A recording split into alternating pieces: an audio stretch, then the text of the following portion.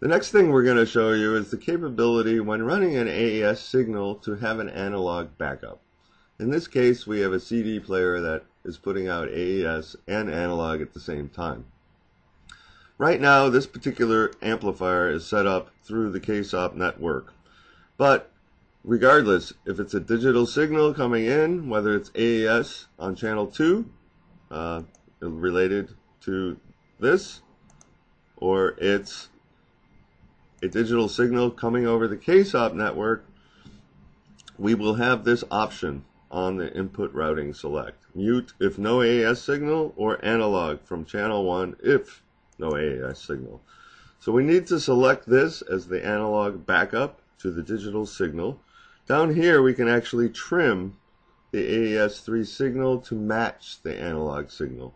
And in this case we have it about -6. It's not exact and measured, but you can actually.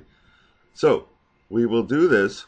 When we disconnect the cable, if we're looking on the overview screen, we will see this alarm set off telling you that it is no longer in AES. So with that, we'll turn the music on.